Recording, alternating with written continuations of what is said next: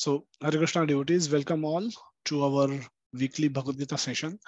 Topic for today's discussion is scriptures are the basis, and we'll directly jump into that topic today without wasting further time.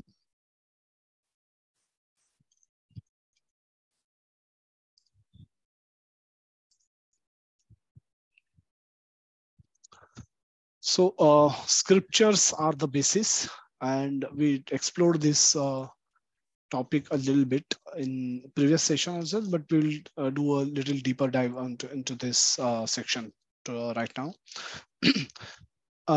As we started with discussing the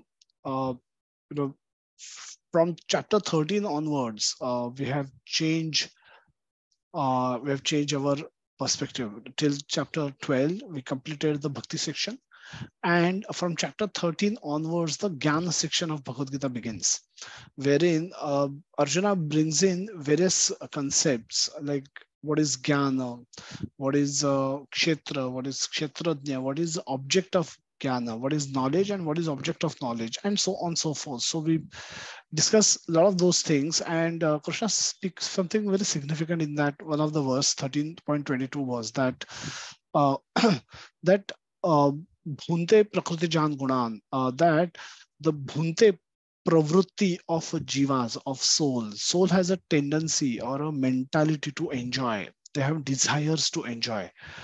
Now they want to enjoy in this material world, now which is a root cause, ROOT, root cause of all problems, or root cause why they exist in the world, root cause of why they enjoy and suffer in the verse in this particular world, and why they are not able to liberate from it, why they are not able to go back to their original world, or Tadhama Paramam Mama, which Krishna describes. It is so attractive, it is so nice, but jivas are unable to cut off the attachments to these roots. They are not able to cut off the roots that they have to the current material world. Therefore, even though that world is so attractive, Krishna's world, Golok Dham, is so attractive, Vaikuntha is so attractive, jivas are unable to give up their current enjoying mentality and go to that planet. So they are, as a result of it, they are bound in this world, and they are forced to take repeated birth and repeated deaths. Now in this, so this becomes the this becomes our problem. Further, Krishna explains in the three modes of material nature in chapter 14, where he explains that how when the jiva, a soul, gets locked in the world, he's given a particular body. He's especially in the human body, he's forced to act.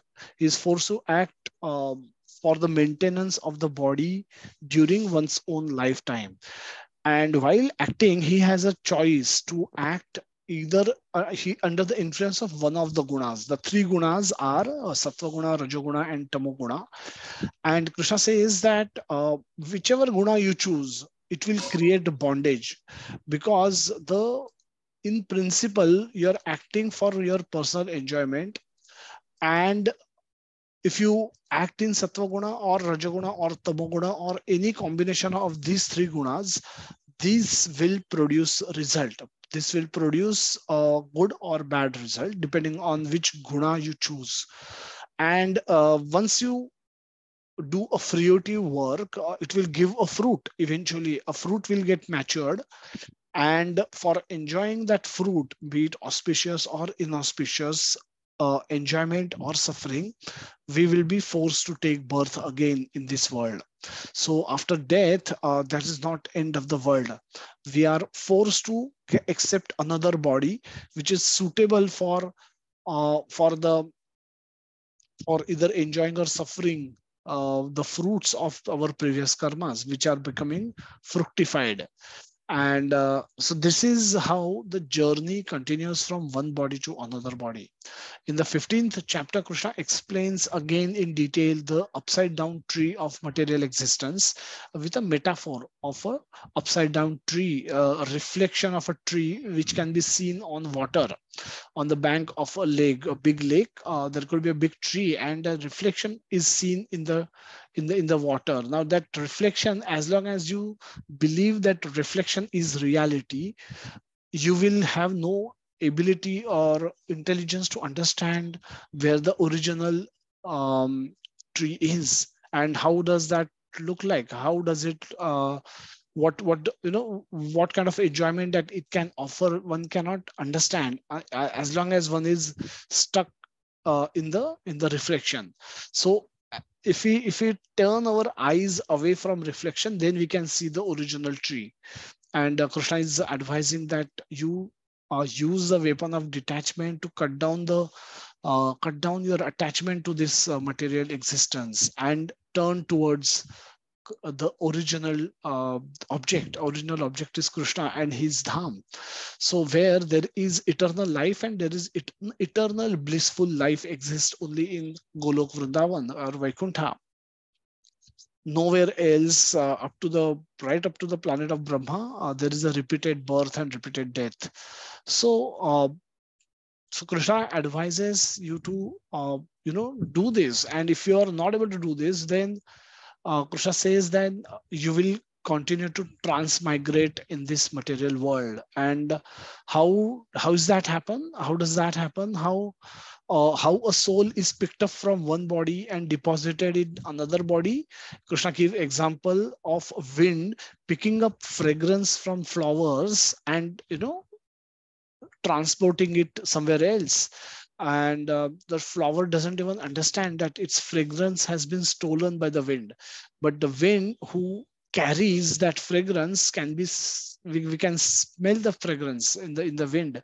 Suasik ho sakta hai, and that way we can understand that this wind is coming from a garbage and it has picked up that fragrance. And so uh, this is how a soul is also transmigrated from one body to another body, just like the fragrance is transported from one flower to another, the experiencer of that fragrance.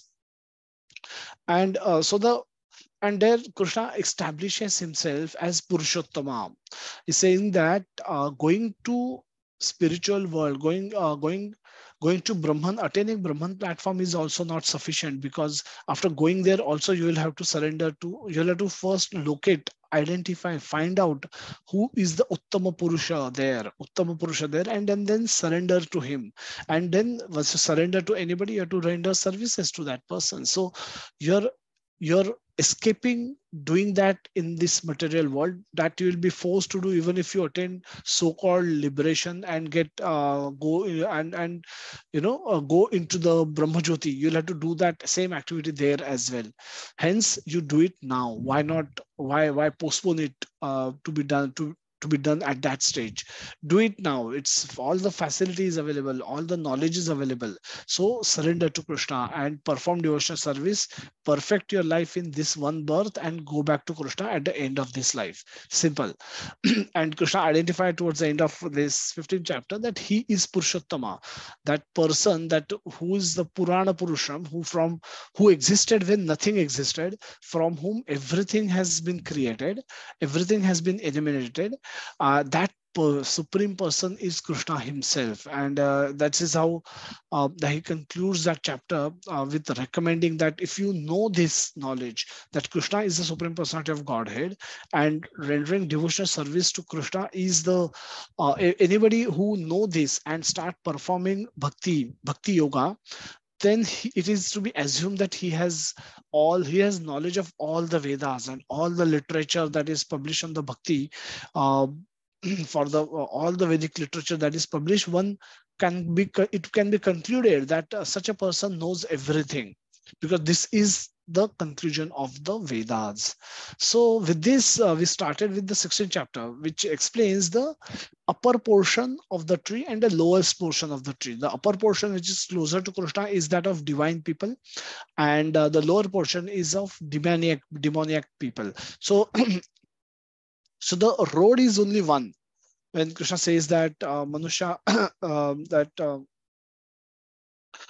Mama Vartama Anuvartante Manusha Partha Sarvasha, which means in the 4.11, Krishna says that um, uh, that everybody is on my path. Everybody is on my path because there is no path which can be separated from Krishna. The road is one, the highway is one. One is some people are going, has their face towards Krishna, and then with every step that they take, they progress towards Krishna. And some other people who has their back towards Krishna, who has turned away their face from Krishna. So every step they take, takes them away from Krishna. So the road is only one. It's only one highway, one road. People can either come towards Krishna or go away from Krishna. There's no other escape for them. There's no other branches to this road that are available. So the demons are also on the same road as the divine people are, but they are facing behind Krishna. Their face is turned away from Krishna. And hence, with every action they take, they go away from Krishna. They go away from Krishna. They go away from instructions given by Krishna. They reduce their, or they make their path towards Krishna more difficult with every step they take, because now they will have to turn around and then walk with greater speed to be able to reach towards Krishna. But otherwise, with every more step they take, more faster pace that they walk, they go further away from Krishna. Now, it does not completely alienate them. It does not completely uh, demolish their ability to come back to Krishna. But they are going further and further away from Krishna. That makes their task really difficult, if not impossible.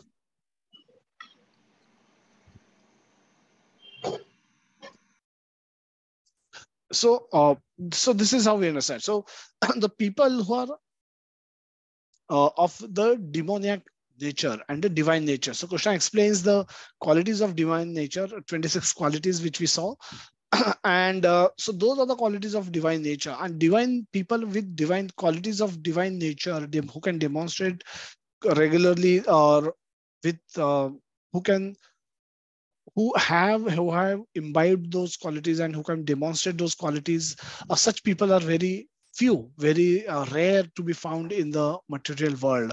So Krishna doesn't spend much time in their description and their discussion. So in the first 3 verses, Krishna has covered those people by explaining that this 26 quality, if anybody can claim to have, then he has divine tendencies. He's better situated to come back to Krishna quickly. But again, unless you become a devotee, there is no chance of you coming to Krishna, going to Krishna. So it's like Sattva Guna is good, but it is not good enough. So from Sattva also you need to move into Shuddha Sattva. That is a devotion towards Krishna. So it's like if we give option of of which is the capital of India. If you give a question with multiple choices, multiple choice question, that which is the capital of India, and then we give 3 options, that Washington DC, London, and Nepal, Kathmandu. Now, Kathmandu happens to be the closest. The correct answer is Navi Delhi, but if that option is not given, then one should not, even if one chooses Kathmandu, which happens to be closest to Navi Delhi as compared to London and Washington DC, he will not be right. The answer cannot be right. So the 4th answer has to be there. And it does not matter which out of these 3, which option we take, our answer will always be wrong. So this is as compared to this is how, when we compare our actions in the material world with which are performed under the influence of 3 modes, either in Sattva Guna, Rajaguna, or Tamo Guna, no matter what guna we act under, answer is going to be wrong, because this action will produce a fruit, and that for that fruit we will be forced to take birth again. So ticking Kathmandu, which is closer to Navi Delhi, does not help. We actually have to have an option of Navi Delhi, and we should have intelligence to take that, so that our answer can be correct. Similarly, we should have an option of bhakti or devotional service in our life. We should cultivate that option with the help of devotees and with the mercy of devotees and Krishna. And we can with our intelligence, we should make that a priority and take that option at the end of our life, so that we can go back to Krishna. So the so the from 16.4 onwards till the end of this chapter, which we will see, Krishna has explained elaborately the people of demoniac nature, the qualities of people from demoniac nature, what are their priorities, what is their goal, what are their objectives with which they conduct their life, what are their values, what is valuable to them, what is not so valuable to them, what is important to them, what is not important to them, what are the things they indulge into, what are the things that they consider enjoyment, what are the things they considered waste of time, and so on and so forth. And then not only it doesn't stop just by explaining these people, but he go on to explain what happens to these people, and what is the fate of people who are acting under demoniac nature. Now, that is all which we will cover in the up to the 24th verse today.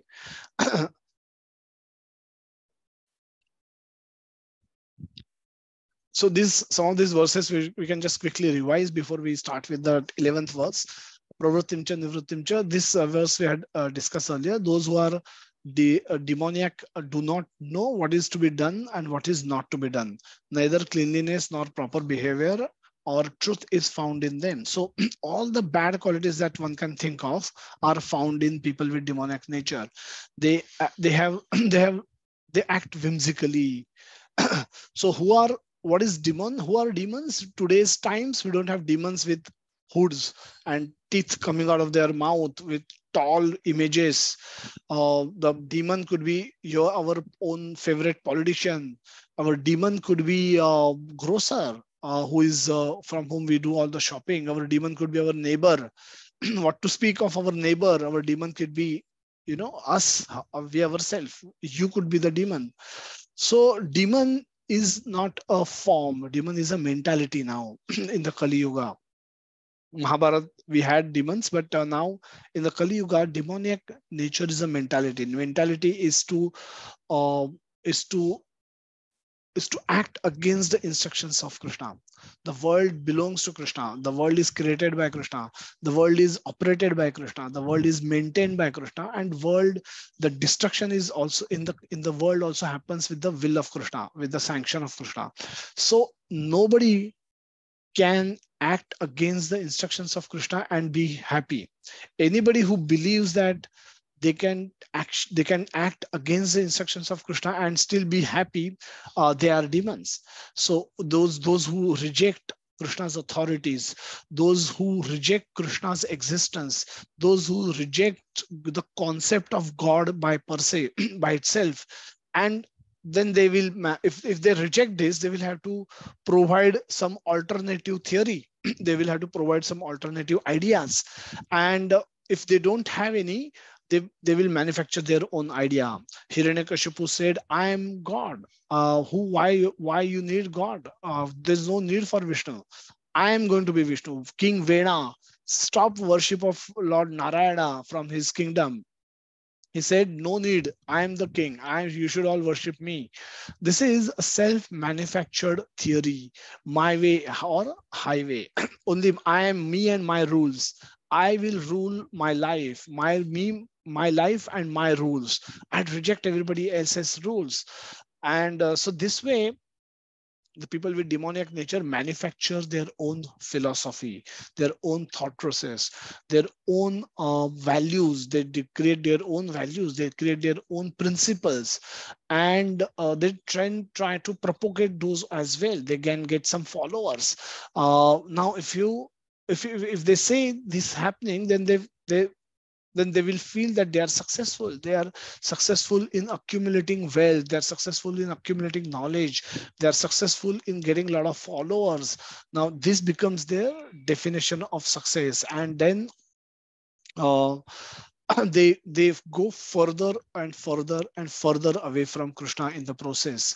Asatyam apratishtamte jagad ahuran anishwaram aparasparam bhutam kim anyat kama hetukam. So this is what a person with demoniac mentality will think, that the world is asat and apratishtam, does not have any basis.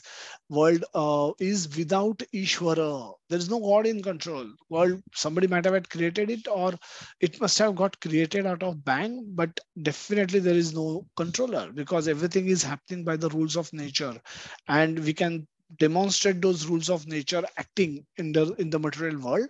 So there is no need for God. There's no God, rather. Everything is produced out of sex desire and has no other cause than the lust. So the world is created for enjoyment, and the highest enjoyment a human can think of is that of sexual enjoyment with the opposite sex. So this is the conclusion that a person with demoniac mentality will have, and all his actions will be directed towards fulfilling his objective. एतां दृष्टिमविष्टभ्य नष्ट आत्मानो अल्पबुद्धयः प्रभवन्त्यु उग्रकर्माण क्षयाय यगतो हिताः. So, following such conclusions, which we discussed in the previous verse, the demonic persons who lost to themselves, who have no intelligence, engage in unbeneficial, horrible work meant to destroy the world. The whole work that they are performing, and we saw in the purport that um, how the nuclear weapons which got invented as a, which is one of the celebrated invention of science, how they are becoming threat to the world.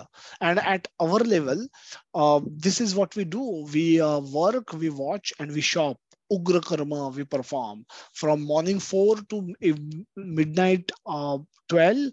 The people are busy working. People, return home very late at night and go home, go out for earning their living very early in the morning. So they work extremely hard in the material world. They have to work very hard. They have to study hard, then they work hard in the material world. So that is called ugra karma. Yesterday we heard the definition. What is over endeavor? Over endeavor is when you start neglecting your spiritual life, when you start neglecting your spiritual priorities. What is spiritual priority?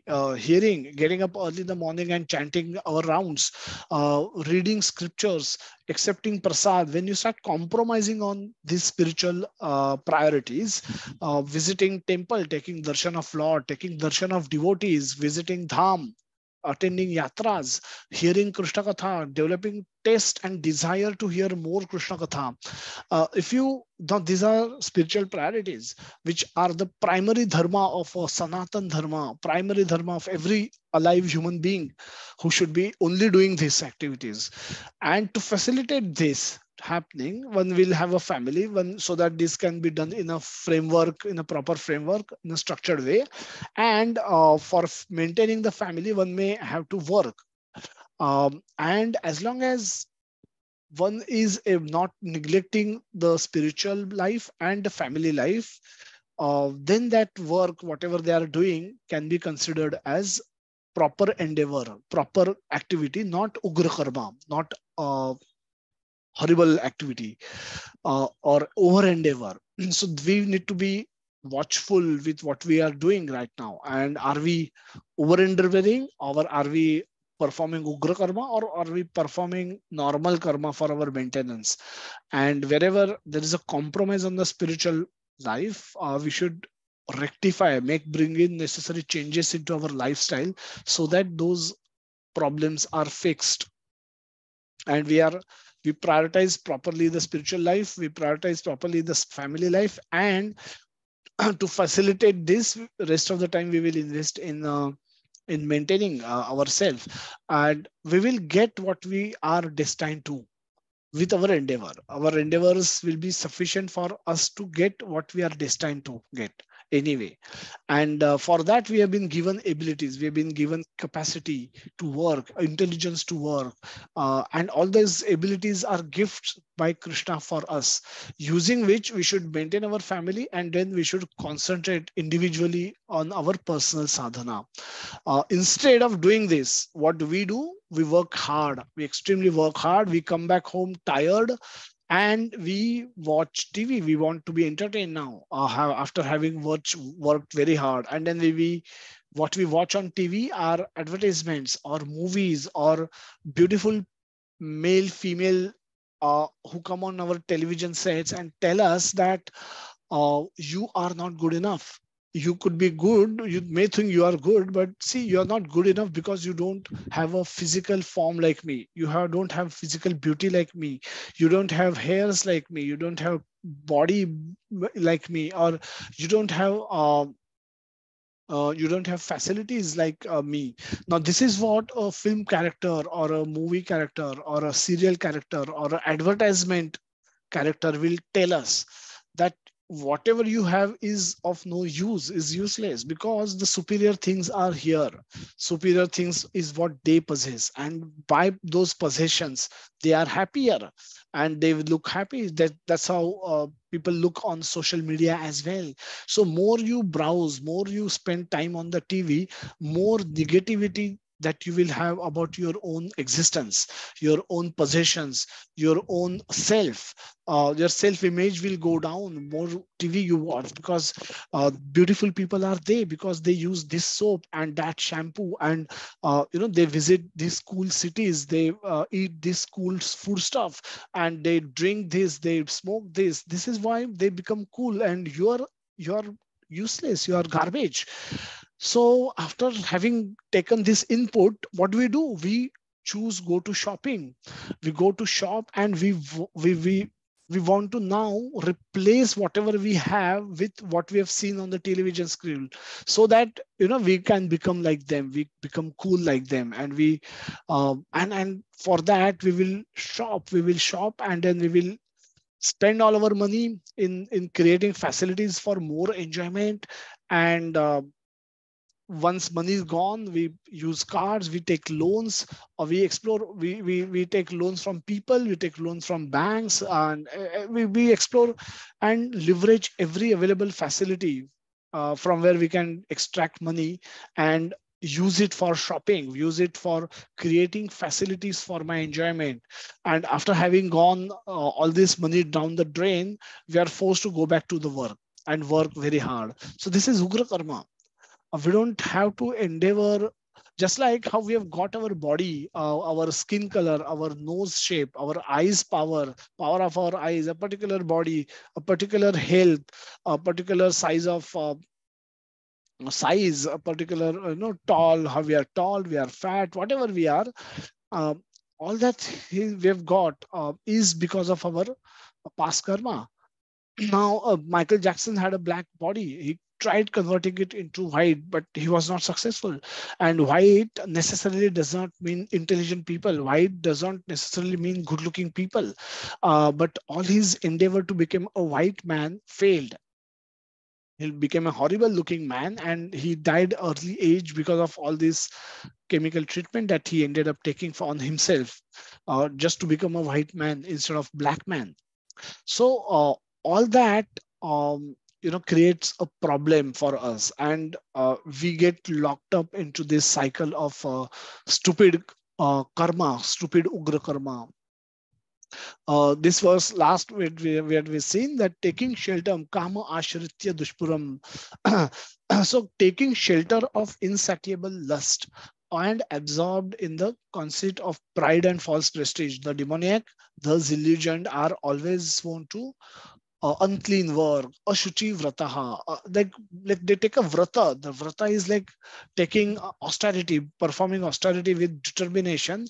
Of which austerity is to do what? To do all the demoniac actions, which has lust or the sex desire as the center point of all my action. Bring the center. That's the central theme. This is my primary objective. I the person with demoniac nature will think that sex is the solution to all his problem. Sex is the only thing that can give me some pleasure. My source of pleasure and source of solution of all my problem is sex. When one come to this kind of a conclusion, say be it sex or be it a sense gratification, but with this kind of a conclusion, when one try to lead life, one's life becomes extremely horrible, extremely painful, and they may not even realize it, but we'll see what they do now, what they lead to. Chinta aparimeyam cha chinta aparimeyam cha pradayantam upashritaha kamopabhogam parama et etavaditi निश्चितः आशा पाश शतेर बद्धा काम क्रोध परायणाः इहन्ते काम भोगार्थ अन्य अन्येनार्थ संचयान. Chinta aparimeyam cha. They believe that to gratify the senses is the prime necessity of human civilization. Thus, until the end of life, their anxiety is immeasurable. Aparimeyam cha. The bound by a network of hundreds and thousands of desires and absorbed in the lust and anger, they secure money by illegal means for sense gratification.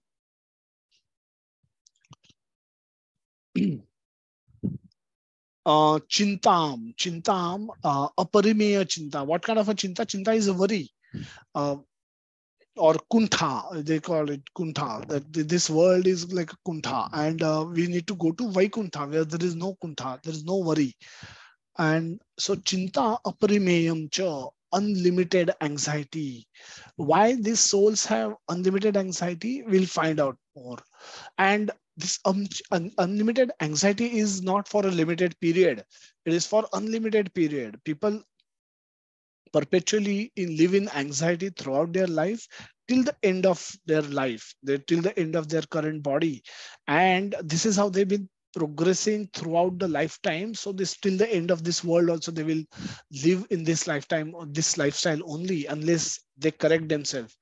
Ashraya of what? Ashraya of kama upabhoga, as a parama, thinking calm sense gratification as param, as the only source of pleasure and only the releaser of all problems. All my problems can be solved with this, by sense gratification. If one has this kind of a conclusion in one's life, then they will take shelter of kama or sense gratification or the sex life. Now we need to become Krishna Ashrita. We need to take shelter of Krishna, but instead people take shelter of sense gratification to be the to be the answer to all my problems. Asha Pasha, another beautiful concept. Pasha is a net in which we are caught up. We are caught. It's like a it's like a trap, mouse trap that we use. Where mouse come and get caught. And this is Asha Pasha, the bondage of unlimited desires. Now, and the desires, how do they act? Desires, when they're fulfilled, they create another desire. They create multiple another desires subsequently, and that leads to hankering. Or that basically this is lobha or greed, and that leads to hankering, that we want more, we want more, we want more. And if desire, if that is unfulfilled, it creates krodha or anger, and that creates jealousy, that creates lot of other negative anarthas subsequently follow, and then we act in that way.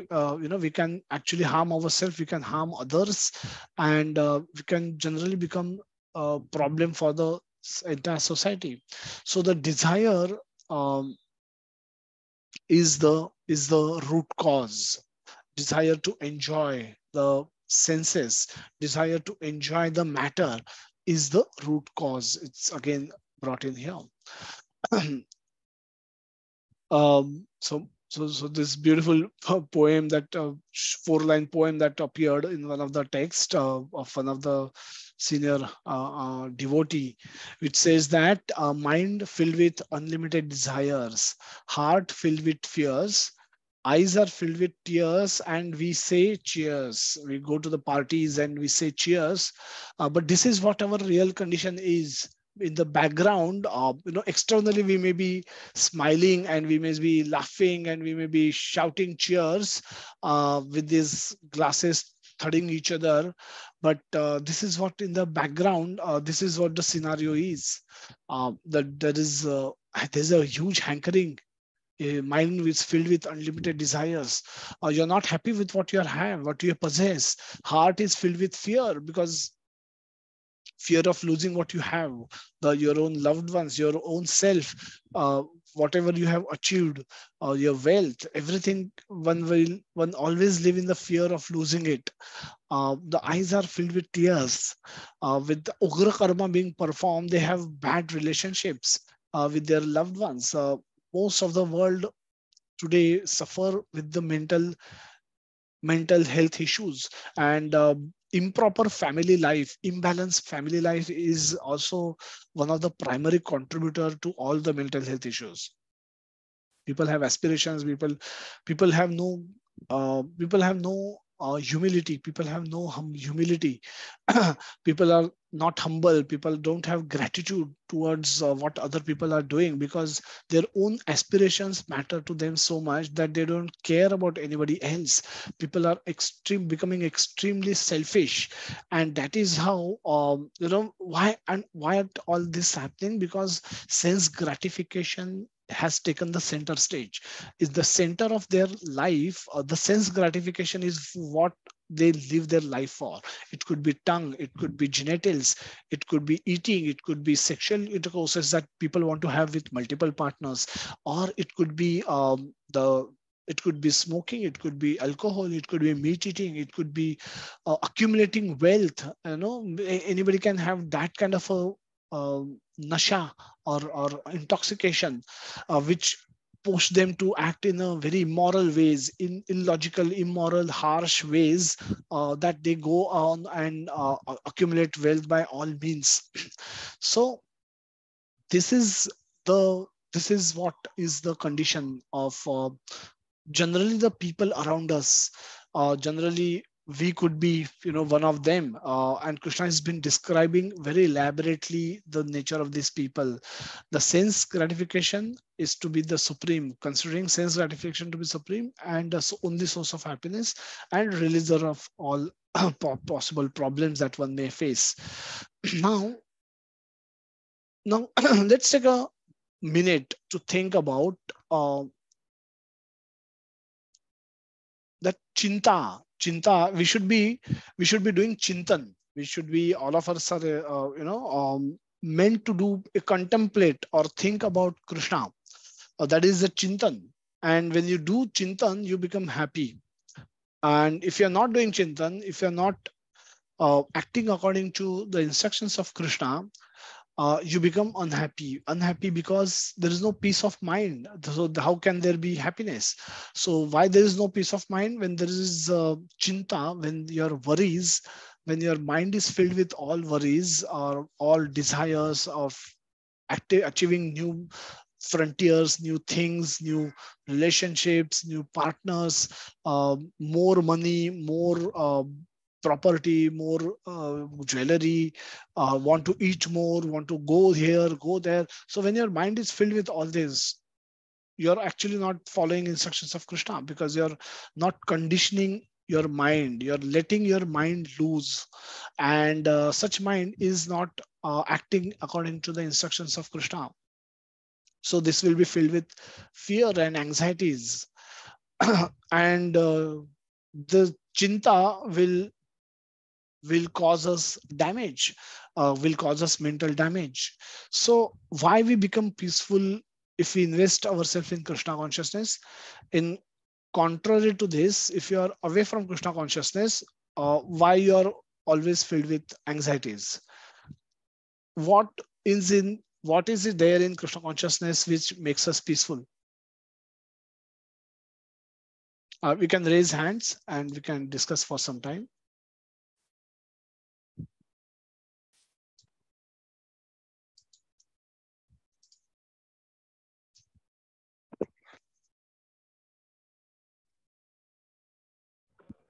Hare Krishna, Prabhuji. Dandavat Pranam. Can I just have a look on the question again, Prabhu? Yes, I'll just share it on the screen as well so that others can see. Why we become peaceful having invested our mind in Krishna consciousness? What is it that is there in Krishna consciousness which makes ourselves peaceful? Hare Krishna, Prabhuji. Dandavat Pranam. So it is a very vast answer can be for this, and it can be elaborated for so much of time. Because if we go as per the Shastric injunction that everything is emanating from Krishna, and we are trying to invest time, which is also given to us by Krishna. So ultimately, we are going to Father, and we are saying that whatever energy we have got, I just want to engage in your service or whatever you feel like.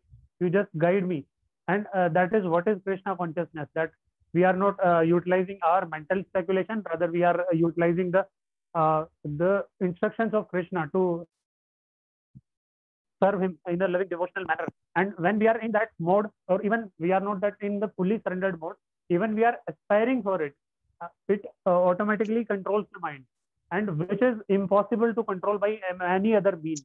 And a controlled mind is always a house for peace. When the mind is controlled, the total all senses are controlled. And I am not endeavoring, or anyone is not endeavoring to, as you mentioned, that the conditioning that I need to go out there, I need to eat this, I need to do that, and that all hankering is stopped just merely by investing our time in the Krishna consciousness, merely by investing our all energies in the Krishna consciousness, and that is why peace is the outcome. And in the second chapter, Krishna also says that when the mind is bewildered, there cannot be peace. And if we are not in Krishna consciousness, so mind will definitely be bewildered with so many things that is looking around. Correct. But what is it in Krishna consciousness which makes us peaceful? Hare Krishna, So, Krishna himself. Swapnil Prabhu and Nupur Mataji, and then Vinod Prabhuji. Hare Krishna, Prabhuji. I think a lot has been said by Vikash Prabhuji, but as per me, if I got into Krishna consciousness and I have developed love for Krishna, and love for Krishna has made me very peaceful. I mean, I'm not sure that it is an investment, but once I got into love for Krishna, I would like to do everything what Krishna loves and what Krishna desires. So this has made me more peaceful, and I'm always, because I find all my answers in Krishna consciousness, and that makes me more peaceful. I'm not in dilemma, and if I'm not in dilemma, that means I'll be in peace. So that is my submission, Prabhu. Hare Krishna, Prabhu. Dandavat Pranam. Hare Krishna. Yeah, that's nice answer. Nupur, Hare Krishna. Hare Krishna, Prabhuji. Dandavat Pranam. Am I audible, Prabhuji? Yes, Prabhuji. Yes. So, Krishna is in Brahma Samhita, it is mentioned that Krishna is Satchidananda Vigraha.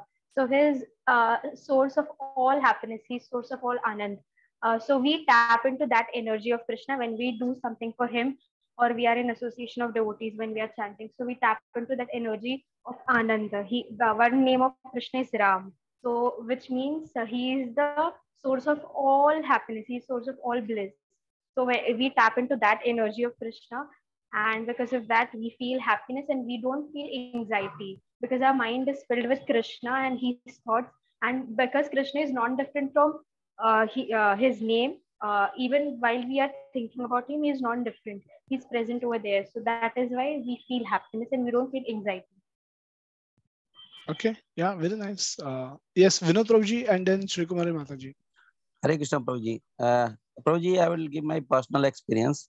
I'm not having any code to discuss here, but I find more enjoyable being in Krishna consciousness, and I started liking the what do you call enjoyment, like the things which were I was doing earlier and enjoying that.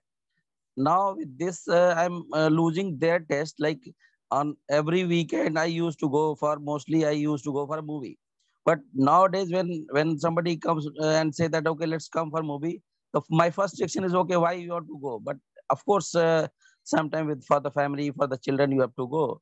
But that enjoyment which was coming earlier has reduced, and it's not like going for that is no urge for that. Similarly, going for a proper party or something, so that kind of taste is getting reduced to that. And whatever time I'm having, maybe sometime going through the videos going on this Krishna related topics, sometimes discussion, sometimes, so that level of taste has reduced other things, and then slowly enjoyment has increased to that level. So that is another change which I found here in being in Krishna conscious, that level of taste and has changed now.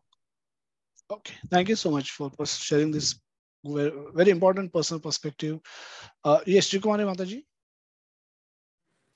Hare Krishna, Prabhuji. Hare Krishna. Prabhuji, yeah, Prabhuji, when we understand that Krishna is only our eternal master and he is going to be with us throughout our life and after our lifetime also, then that is only the peace and happiness I believe in. I understand. Yeah, very nice. Yeah. Thank You so much. Hare Krishna. Vikas Prabhuji, you want to say something? Mukesh Prabhuji after that. Hare Krishna, Prabhuji. Dandavat pranam. First, Yes. Mukesh Prabhuji.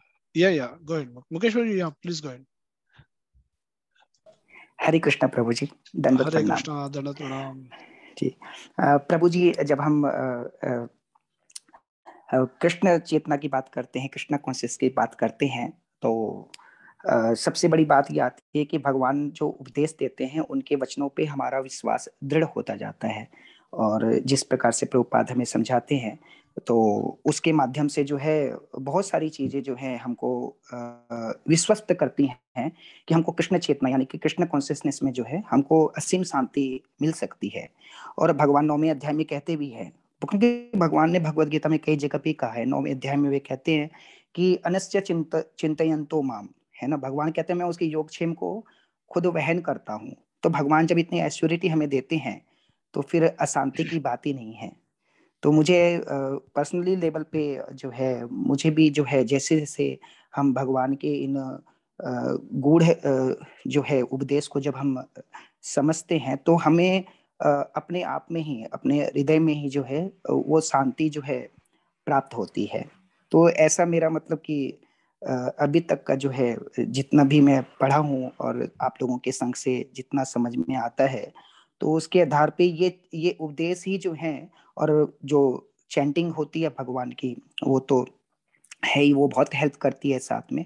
तो ये सारी चीजें जो है सब mix करके जो है हमको अल्टीमेटली जो है शांति का मार्ग ही प्रशस्त करवाती हैं। जी प्रभु जी। Thank you so much, Mukesh Ji. Hare Krishna. Vikas Ji, yes. Others also please raise hand, or if you wish to contribute, because this is very personal question. At our level, we all have experienced some peace of mind and some happiness, and this is why we are here. Why we continued reading Bhagavad Gita or hearing Krishna Katha. So it individually it would have clicked us somewhere. And if each of us could actually come up with a different answer, that why are they into Krishna consciousness after say 2 years, after some of you more than 6 months, some of them could be even for last 3-4 years or more than 3-4 years, you could be associated with Krishna consciousness, chanting, trying to chant, trying to read Bhagavad Gita. So it could be a personal, at a personal level also, this could be a very personal answers. If you would like to share, please raise a hand. We'll be happy to hear. Hare Krishna, Prabhuji. Pranam. So, as the many aspects are being discussed here, the personal aspect and the scriptural.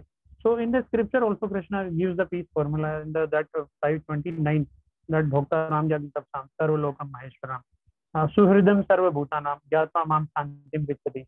And if we see, if we put this particular verse in the practicality of our life, we see that except Krishna and Krishna consciousness, that is the group of devotees, no other person is extending their efforts to that extent that they try to barge in our life and tries to solve the problem permanently. No one talks about the permanent happiness, but here Krishna says that I am the Suhridam, I am the best friend of all the, not to the single being, but all the individual entities, be it in whichever species of life it is, and I am the best friend. And he not only assured it, as Mukesh Prabhuji quoted 922, Yogakshema Mahamyam, he practically does that also. And there are so many examples. So perceiving that and taking our own examples as well, that whenever something is happening in our life, like one of the Maharaj explains that Krishna is always continuously in talk with us, and he gives us instructions through devotees, through our own mind sometimes. It's like when we are performing some devotional service, it comes in Bhagavatam, the practical explanation of our problem which we are going through, or in Bhagavad Gita, or in some of the discourses. So Krishna actually not only gives us peace, but he makes it wholehearted or every endeavor so that we can remain at peace. So this is the thing which I could perceive, that this is in the Krishna consciousness, which gives us the peace and which keeps us peaceful all the time. And whenever we are out of it, we always become anxious, and the life comes into the mayhem, that where it is in dilemma and it doesn't know which direction to follow. But coming back to Krishna consciousness, the direction is clear, that I need to surrender myself to Krishna, and I need to devote my time, as you beautifully explained, that there should not be over endeavor, and the over endeavor definition is that when we are away from Krishna. So when we are endeavoring to be in Krishna consciousness, Krishna is taking care of us in Yeya Thamam Prapadyante. He actually, whatever he says, he does more than that. He is not doing just his bit, but he is doing more than that. And that is why we feel always the peace in our mind. And even at times something bad is happening to us, but we think that Krishna is trying to mold our life. And that is practically happening in the life of devotees. And they are actually practically sharing their experience, as we heard yesterday from Prabhuji. So that is why it is always, Krishna consciousness is always found peaceful by whoever tries to enter it, even tries to enter it. What to talk about those who are staying in Krishna consciousness for so long. Thank you, Prabhuji. Hare Krishna. Dandavat Pranam. Hare Krishna. Jyoti Mataji and then Swapnil Prabhuji. Hare Krishna, Prabhuji. Dandavat Pranam. Actually, Krishna is the absolute truth. So here in this material world, we all are hankering to have that one true relationship, like in parenting or siblings or conjugal love, etc. But without having any knowledge about Krishna, which is not possible. So we all are just in this material world due to that ignorance of Krishna. So since Krishna is the supreme personality of Godhead, Krishna means all attractive and all qualities Krishna possesses. Hence, we get that peace when we get into Krishna consciousness. And practically as well, I have experienced in various ways when I was not in Krishna consciousness. And when I'm in Krishna consciousness, Krishna is only one who can accept us as it is. So just we need to love Krishna unconditionally and accept him without any expectations. Hare Krishna, Prabhuji. Dandavat Pranam. Hare Krishna. Thanks for sharing. Yeah, Swapnil Prabhu, you want to say? And then we'll go back to our slides. Hare Krishna, Prabhu.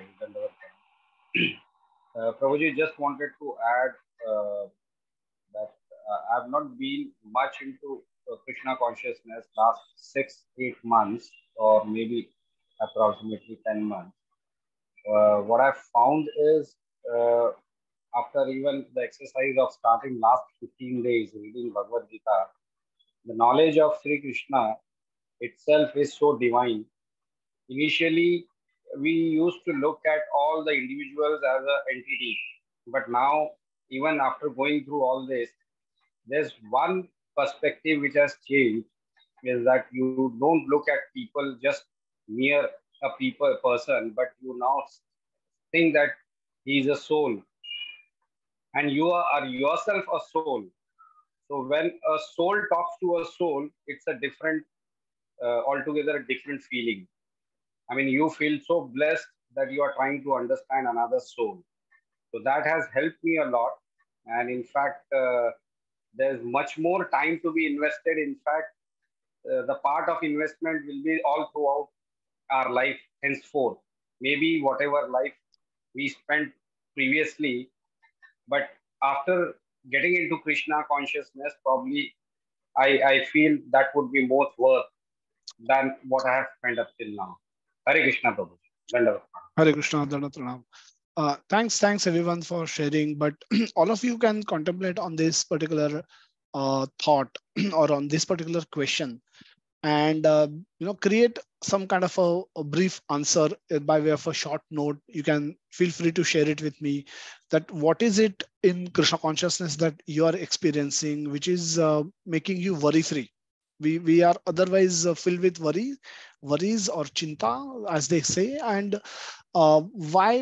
what is it in Krishna consciousness? And this answer, there's no right answer, as Vikas Roji mentioned in the beginning, that it can be it's a open-ended kind of a question. It's not, there's no one right answer for this, as that at individual level, Krishna will reciprocate with us separately, individually. It's not doesn't have to do that identically with every one of us.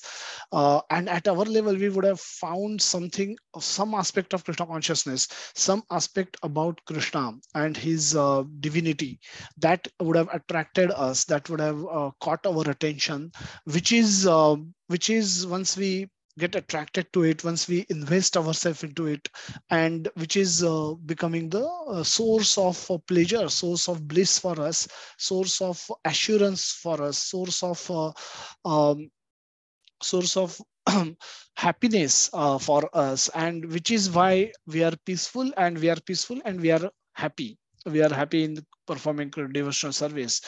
Um, uh, and that's where we all look forward to get up early in the morning and join Japa session. We all look forward to upcoming Vrindavan Yatra, so that we can book our tickets and we can go to Vrindavan and remain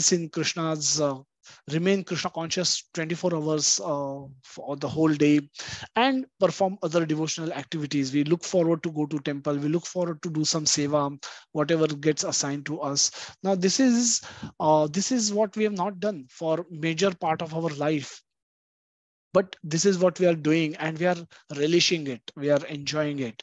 So what is it in it that is giving us that pleasure? And it can have a different answer for all of us, so feel free to take it as a homework, and if you will, and you can send me a brief short note. All those who spoke, they can, if they have some other thought, they can also they are welcome to do this activity again as well. And with this, we'll move to the subsequent slides.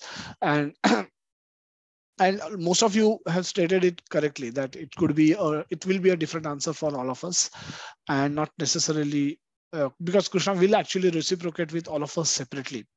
It could be the for somebody, it could be the aspect that to understanding that, oh, Krishna is also doing, I am not the doer. I thought all my achievements so far are my achievements, are my uh, was possible only because of my own endeavors, my own efforts.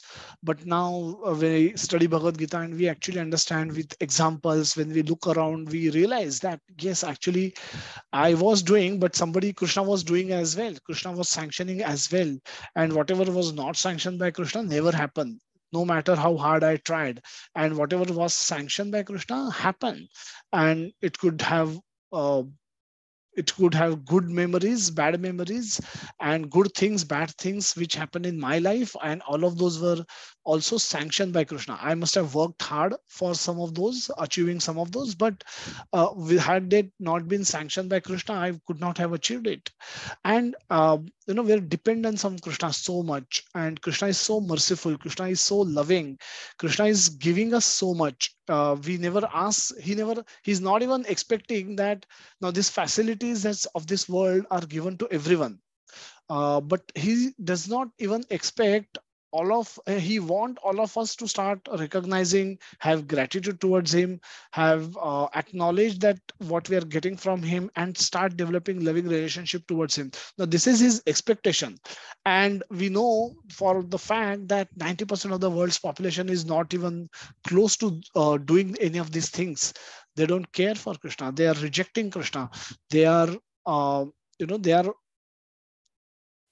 they have no faith in Krishna, they have no belief in God, concept of God, and they have their own manufactured theories. And Krishna is still giving them also the same facility that he's giving it to the devotees. The same sun that gives light to devotees is also giving light to karmis, or demons of this world, today's world. So he's he is so loving, he is so merciful, that we have been, it's like a father coming home and distributing chocolates to all his kids.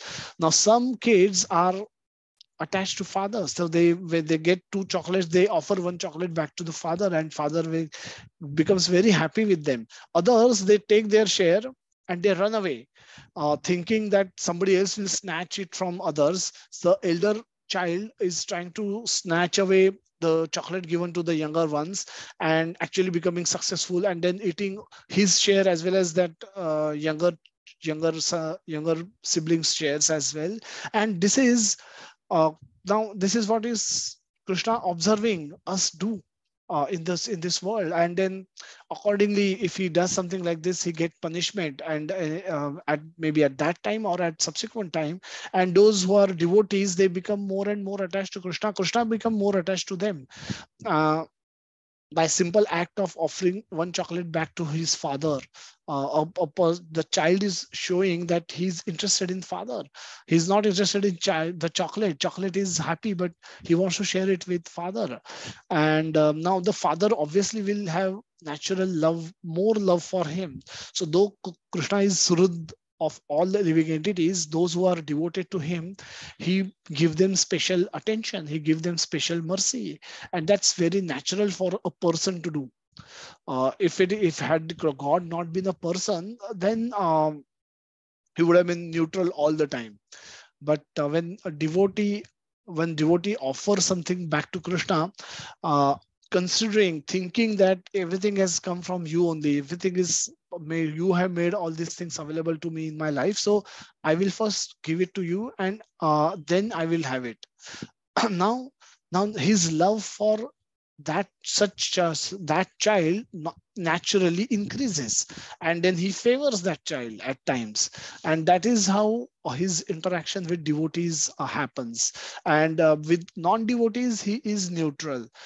He let the law of karma decide their fate, but he is also worried for them. He is also providing them with opportunities to turn back their faces and come start walking towards him. He wants them to have these realizations that they are not in full control. Krishna has a role in their life as well. This way or the other way, some way, Krishna is also trying to allure them back to him. And he doesn't get tired of trying. No matter how hard the demoniac people try to forget Krishna, Krishna will continue to try to bring them back to him on his path. So this is Krishna's loving nature itself is good enough for us to surrender to him, and that way, we can be peaceful. That yesterday we heard a very nice quote from Prabhuji, that if Krishna takes you to the cliff, you can be rest assured that either he will catch you when you fall down, or he will teach you how to fly. So you should not worry in either case. So that way, um, we that way, once we all the devotees who have developed faith in the devotion of Krishna will think and will do. Let's move on discussing the demoniac people more and what happens to them now. We'll focus more on that aspect. Prabhupada writes in the purport of these two verses that demoniac accept the enjoyment of to the senses to be the ultimate goal of life and accept this theory. This is the theory that they develop for themselves, and then they maintain it throughout their life until the death. And now obviously they have no understanding that there is life after death, and they do not believe that one takes different type of bodies according to one's karma or activities in this world. Their plan for life are never finished, hence they go on preparing plan after plan, all of which are never finished. So it's like you've set up a factory, small factory. You first set up a small unit, then buy another machine, then buy another machine. Then you increase production. Now you are worried about selling it.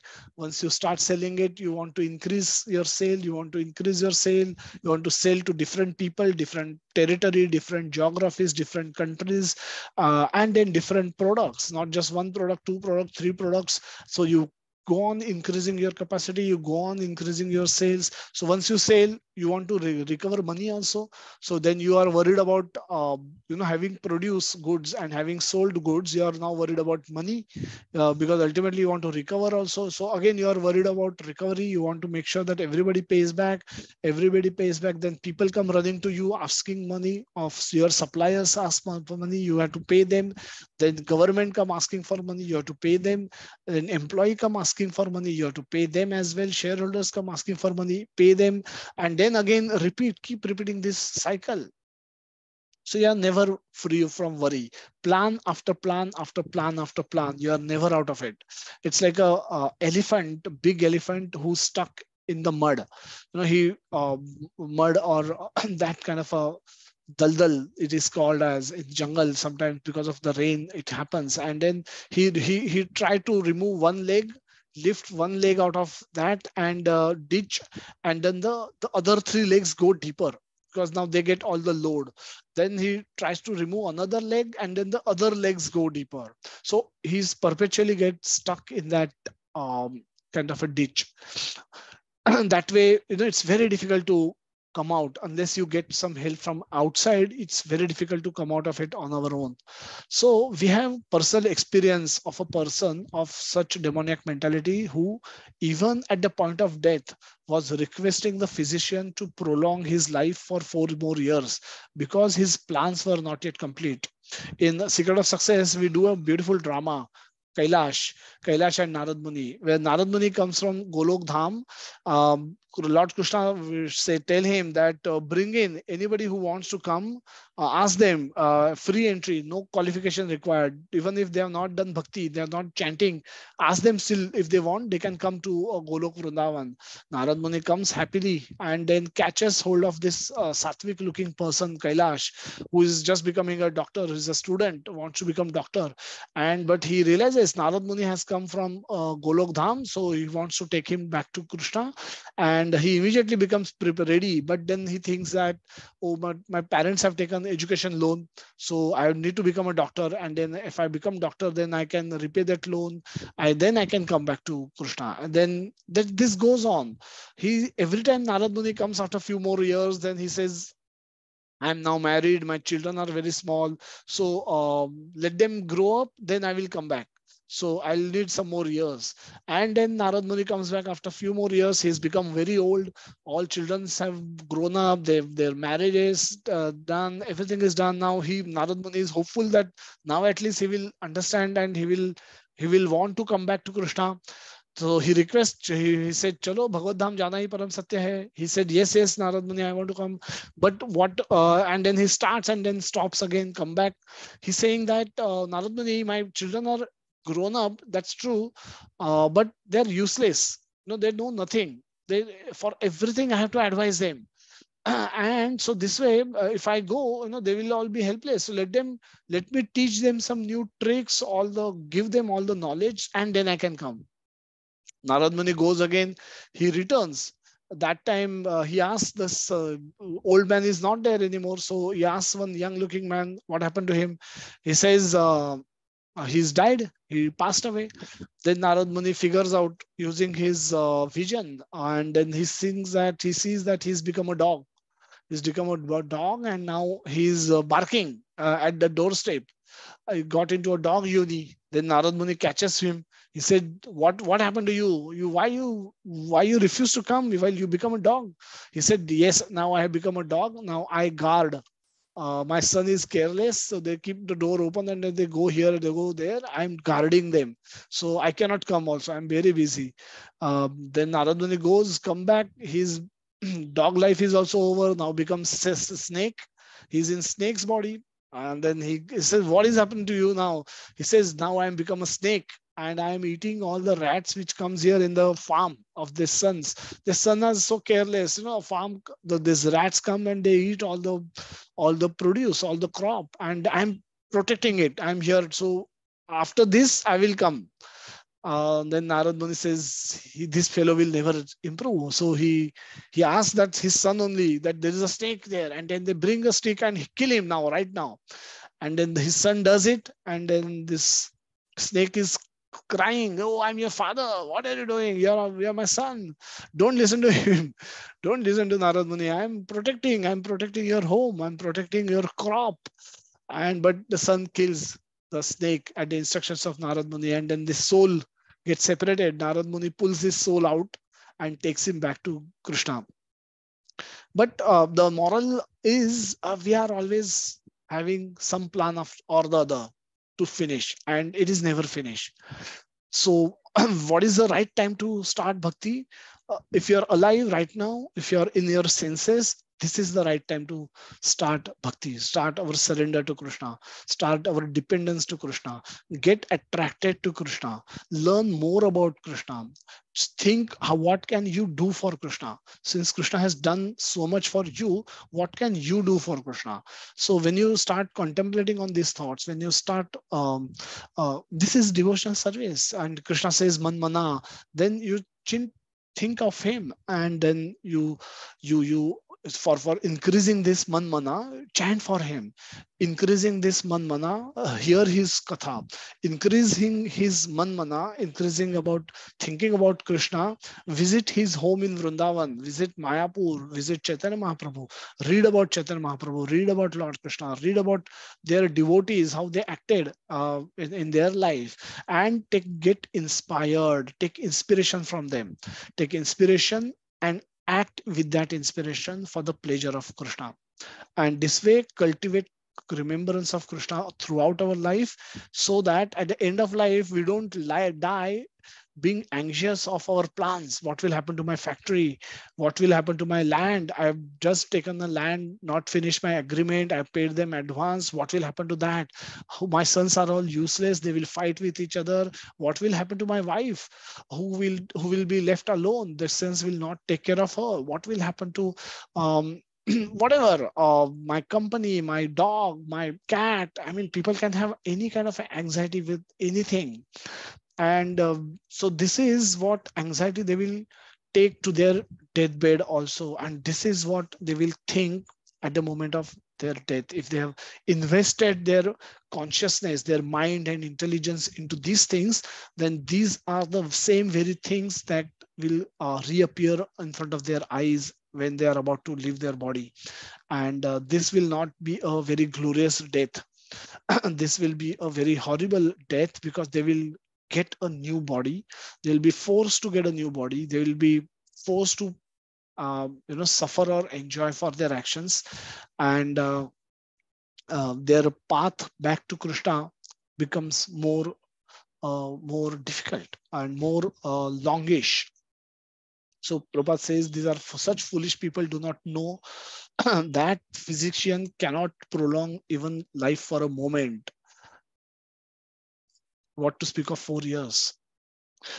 So when the notice is there is no consideration of man's desire. The laws of nature Do not allow such a second beyond what is destined to enjoy. The demoniac person who has no faith in God or super soul within himself perform all kind of sinful activities simply for sense gratification. He does not know that there is a witness sitting within his heart. The super soul is observing the activities of the individual soul. As it is stated in Upanishads, there are two birds sitting on one tree. In one tree, one is acting and enjoying and or suffering the fruits of branches, and the other is witnessing. The first soul is soul, the other one is super soul. The super soul is sakshi. He is witness to everything that we are doing, everything, every thought that we are thinking. Our Krishna is sakshi to that. Every action that we are taking, good, bad, ugly, in darkness, in isolated place where no one is there, Krishna is there. So you cannot hide anything from Krishna. And all those actions get recorded, and we are awarded fruits of for each of those actions, be it good, be it bad, be it ugly. And for enjoying and suffering for those fruits, we come back. We take another body. We are forced to accept another body. But one who is demoniac has no knowledge of Vedic scripture. Now, all this information is not given in physics, science, or chemistry, or biology, or mathematics, or geometry, or history, or geography. This is given in scriptures. And one who does not believe in God will have no relevance for scriptures. The scriptures, that is information, the words of God. Words of God, why will he care for those? So he will try and live life with his own rules. And none of those rules will be even closer to what Krishna's recommended path is, that is of devotional service. So even if he lives a sattvic life, it is like it is like ticking on the Kathmandu as an option when for the question, that is, which is the capital of India. Now you're close, but you're not close enough. Kathmandu is close to Navi Delhi, but Delhi is the correct answer. The bhakti devotional service is the correct answer. And so if that is not available to us in our life, then no matter what option we take, we have ticked a wrong option, and we don't get elevated for that, choosing wrong. Another beautiful verse. Idam adya maya labdham imam prapse manoratham. Idam astim idam astim api me bhavishyati punardhanam. We'll go through these verses, and then the translation, which is very long translation. Aso maya hatah shatru nishye chaparanapi ishvara aham bhogi siddho aham balavan sukhi.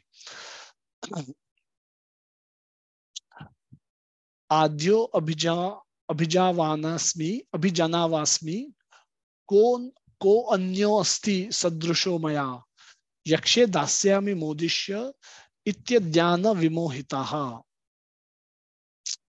Very beautiful verses describing people of how they act, how they think, and how they act.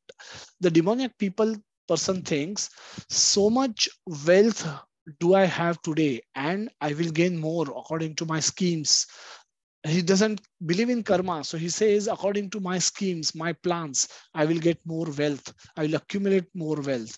So much is mine now, and it will increase in the future. This is manoratha, the chariot of mind. When you let it loose, this is what it comes back with.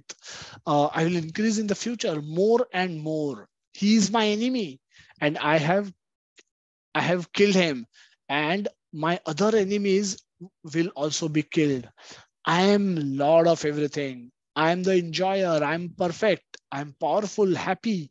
I am the richest man surrounded by aristocratic relatives. There is none so powerful and happy as I am. I shall perform sacrifices. I shall give some charity. Thus I shall rejoice. In this way, such persons are deluded by ignorance. Now, the last line is very important. The such persons are deluded by ignorance, and the subsequent verses are even more important. But let us go through what the people with demoniac mentalities are thinking. Now, they have all the plans of becoming God by themselves. Ishwara aham aham bhogi. And now obviously they have no knowledge about law of karma. So they are also ahankara vimudhatma kartaham iti manyate. They are thinking they are the doers, and they can accumulate any amount of wealth that they want. If they work hard, they can get more. They don't. There is a Shatrik Upanishad verse that Sri Upanishad, which says that Mahagradha kasyasvita dhadam, that tena taktena bhunjita magradha kasyasvita dhadam, that everyone is allotted a quota of enjoyments and sufferings, and that they will get by default. So one should not unnecessarily over endeavor to get other people's share, because knowing fully to whom it belongs to, whatever is allotted to you is yours, but that is also for a temporary period, and everything else belongs to Krishna. Because that is Ishavasya idam sarvam. Ishavasya idam sarvam. Yatkincha jagatyam jagat. Tena taktena bhunjita magradha kasyasvita dhanam. So everything belongs to Ishwara, Ishavasya. Everything is own control and is by Ishwara, and nothing is mine. So whatever is quota belongs to me, that is due to be given to me, will come to me. My quota will come to me. I don't have to over endeavor to snatch other people's quota. And that is, if I want to live in harmony with Krishna, this is the action, this is the basic action that we need to take. Yeah, otherwise we become eligible for punishments, and Krishna will give us punishment. He's harder than million father. Father is hard, then he's harder than all of them put together.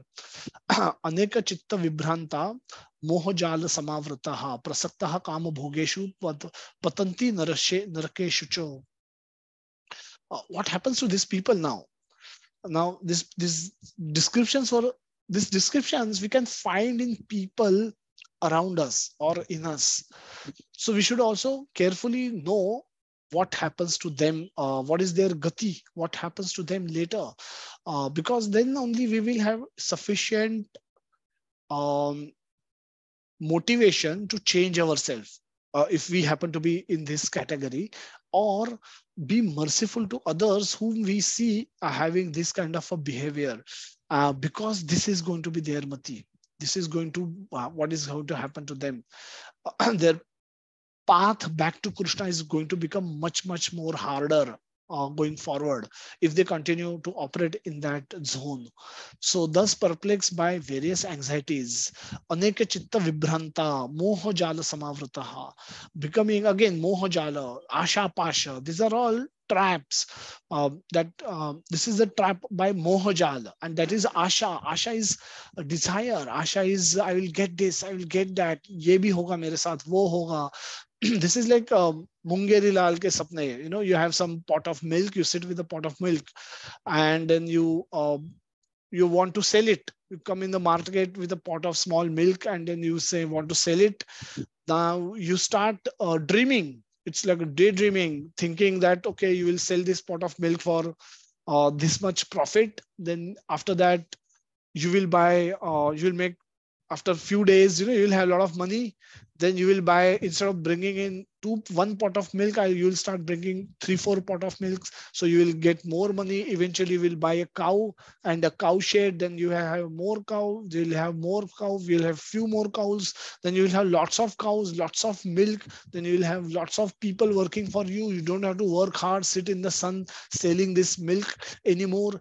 Then what you will do, you will enjoy. You want to enjoy, then you will get married, you will buy a beautiful house, and then you will have a wife, and then you will ask her to come and do this for me. And if she doesn't do it, then you, with a stick, you will hit her, so that you will force her to do what you want to do. And with this thinking this, he hit the pot in front of him, and all the milk that was there, that which he had brought for selling, spills, and all his plans become null and void. So this is manoratha. Manoratha is chariot of mind getting let loose and thinking what it should not be thinking. Um, Now, this is a perplexed mental state, confused mental state. And this is what Krishna is saying.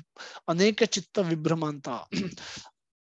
It's like bahushakha hi anantascha buddhaya vyavasayanam aneka chitta. He has many plans and many directions in which he's thinking. There's no concentration of mind. That is vyavasayatmaka buddhi is not there. So and then bound, and each of those thoughts bring in with itself various anxieties. Bound by the network of illusion, they become so strongly attached to the sense enjoyment and fall down to hell. Prabhupada writes beautiful purport. The demoniac man knows no limit uh, uh, to his desire to acquire money, and that is unlimited. He thinks only of how much assessment he has just now, and scheme to engage that stock and wealth further and further. For that reason, he does not hesitate to act in any sinful way. So deals in the black market and illegal gratification. He believes in his own strength and does not know that whatever he is gaining is due to the past good deeds. He has no concept of past causes. He simply thinks that that all his mass of wealth is due to his own endeavor. A demoniac person believes in the strength of his personal work, not in the law of karma. This is very important. The law of karma facilitate everything that is happening to me. My endeavor is necessary. It's required, but not. It's required, but not the only thing that is required that can guarantee me outcome, the desired outcome. It also requires sanction by Krishna. Sanction of Krishna happens if according to the law of karma, not as per his whims and fancies, or he doesn't interfere, because if we are not a devotee, he doesn't care for us. He care for us not in the same way that he would care for a devotee. He would be neutral to us. Udasina vadasina. According to the law of karma, Prabhupada writes, according to the law of karma, a man take his birth in high family or become rich or very well educated or very beautiful because of good work done in past. A demoniac think that all these things are accidental and due to the strength of one's personal ability. Now, this is dangerous conclusion, because there will be times when, despite of all your strengths, you will not achieve what you want to achieve. Plus, if everything is accidental, then if world is a random world, everything happening in the world is random, then then in the entire systematic world, which is so systematically designed,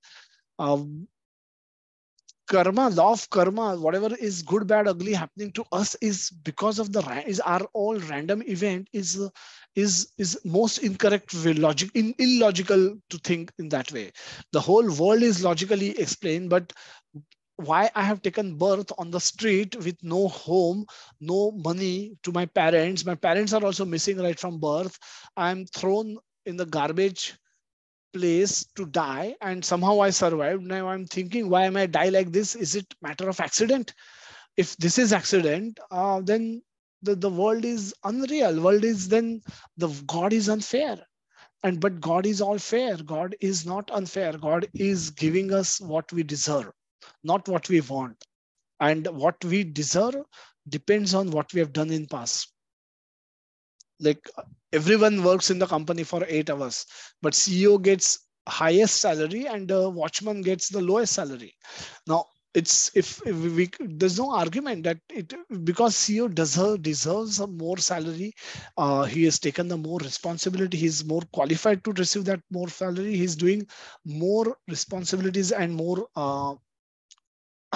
he's taken more accountability, and for which he's getting more salary than the peon who is also supposedly spending 8 hours in the company.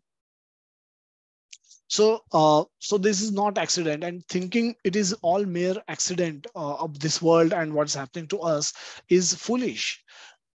And hence one should be careful, watchful with while we operate in this world, because we are all surrounded by demoniac people with demoniac mentality, and they will be, the Bollywood is full with demoniac mentality. It's all nonsense.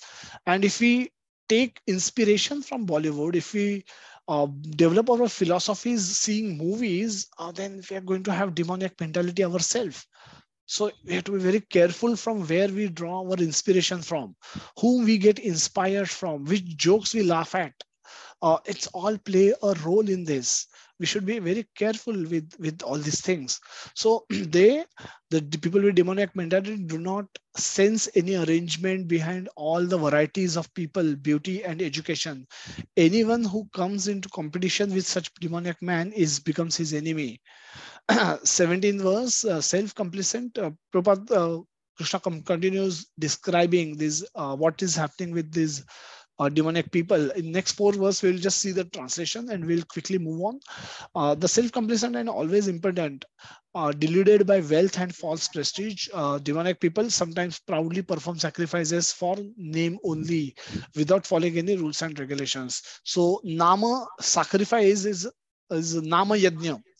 It's called yajna. So nama yajna, the chanting, yajna of chanting holy name, but they do it for name's sake, because they want their name to be published or written in bold letter, golden letters, and they focus more is on that rather than uh, developing attachment for the God or for whom this charity is given. 18th verse, Krishna says that bewildered by false ego, strength, pride, lust, and anger, the demons become envious of the Supreme Personality of Godhead, who is situated in their own bodies and in the bodies of others, and blaspheme against the real religion. Those who are envious and mischievous, who are lowest amongst men, I perpetually cast into the ocean of material existence, into various demoniac species of life. So this is what we see in that those who are acting against the instructions given by Krishna, they become eligible to get his punishment. What is his punishment? They will go to hell. They will remain perpetually bound in this material world. Their chances, it's not that Krishna wants to keep them, but their activities does not justify him to show them his mercy, so that these people can start their journey back to Krishna. So by our activities, our desires, need, through this we need to demonstrate to Krishna that we are interested in him and we want to come back to him, and so that Krishna can take more steps towards us and giving us more facilities for by which we can come back to him. 16.20, attaining repeated birth amongst species, the demoniac life, species of demoniac life, O son of Kunti, such persons can never approach me. Gradually, they sink down to the most abominable type of existence. There are 3 gates leading to this hell: lust, anger, and greed. Every sane man should give these up, for they lead to the degradation of the soul. Lust, highway to hell or gate to hell, lust, anger, and greed. Lust, anger are generally quoted together because lust is irresistible attachment, irresistible urge to enjoy, and when that is not satisfied, it gives anger, and if it gets satisfied, it gives greed. If you want more, either way, that lust will help you degrade only. I will never make you happy. 22, the man who has escaped these 3 gates of hell, O son of Kunti, perform acts conducive to self-realization and does gradually attain the supreme destination. 23rd verse, Krishna says that he who discard a spiritual injunction and acts according to his own whims attains neither perfection nor happiness nor the supreme destination. Now, as per our question, that why these people do not, what happens to these people? They attain neither perfection nor happiness nor the supreme destination. So this is their state. That's what happens to the people with demoniac nature. So Prabhupada writes in the purport, the Shastra Vidhi or the direction of the Shastra is given to the different caste and orders of human society. Everyone is expected to follow these rules and regulations. If one does not follow them and acts whimsically according to his lust, greed, and desire, then he never will be perfect in his life. In other words, a man may theoretically know all these things, But if he does not apply them in his own life, then he is to be known as the lowest of mankind. In the subhuman form of life, a living entity is expected to be sane and to follow the regulation given for elevating his life to the highest platform. But if he does not follow them, then he degrades himself. But even if he follows the rules and regulations and moral principles and ultimately does not come to the stage of understanding the Supreme Lord, then all his knowledge becomes spoiled. And even if he accepts the existence of God, if he does not engage himself in the service of the Lord, his attempts are spoiled. So the knowledge of God is required. More than knowledge of God, rendering, accepting him, surrendering to him, and rendering service to him in bhakti yoga, devotional service to him, hearing and chanting, engaging oneself in hearing and chanting process, start cultivating remembrance of Krishna. If that is not done, then everything else is spoiled. Why? Because just by knowing that Krishna is God, if we don't do japa, if we don't hear Krishna Katha, if we don't visit his dham, if we don't take prasad, that is food offered to Krishna, if we don't bring Krishna in our life, if we don't let Krishna occupy larger, greater portion of our life than other non-Krishna, other things, unless we create a very strong remembrance of Krishna, strong activities which are centered on Krishna, centered around Krishna, we will not have strong remembrance of Krishna. Unless we have lots of activities centered around Krishna, we will not have strong remembrance of Krishna. And if we not remember Krishna at the moment of our death, everything, whatever we have done, is that can get spoiled. So therefore, one should gradually raise himself to the platform of Krishna consciousness and devotional service. It is then and that there can he attain the highest perfectional stage, not otherwise. Last verse, tasmat shastra pramanam te कार्य अकार्य व्यवस्थितौ ज्ञात्वा शास्त्र विधानोक्तम कर्म कर्तुम कर्म कर्तुम अहर्षसि. One should therefore understand what is duty and what is not duty by the regulations of the scriptures. Knowing such rules and regulations, one should act so that he may gradually be elevated. Beautiful purport, longish purport Prabhupada has written. I will go through this and then we will conclude today's session. As stated in the 15th chapter, all the rules and regulations of the Vedas are meant for knowing Krishna. Vedescha sarvair aham eva vidya. By studying Vedas, I am to be known. But you can know me directly by reading Bhagavad Gita or studying Bhagavatam. So no need for you to go to 4 Vedas and study those complicated Vedas. So Krishna says, I am to be known. If one understands Krishna from the Bhagavad Gita and becomes situated in Krishna consciousness, which means engages himself in devotional service, he has reached the highest perfection of knowledge offered by all the Vedic literature. Lord Chaitanya Mahaprabhu made this process very easy. He asked people to simply chant Hare Krishna, Krishna Krishna, Hare Hare, Hare Rama, Rama Rama, Hare Hare, and engage in the devotional service to the Lord and eat remnant of foodstuff offered to the Lord, to the deity. One who is, Chaitanya Mahaprabhu, what has he asked? Chant Hare Krishna Mahamantra, engage in devotional service. Devotional service means hearing Krishna Katha and performing some practical service for Krishna, for the pleasure of Krishna or devotees, or helping devotees in some way or other to preach Krishna consciousness to the other people, to the non devotees. So by any action done in this connection is devotional service. When that is done and you only restrict your eating to the foodstuff that is first offered to Krishna, then you are on the right highway and which runs towards Krishna. So one who is directly engaged in all these activities is to be understood as having studied all the Vedic literature. Why? Because Vedic literatures are supposed to guide you in this direction.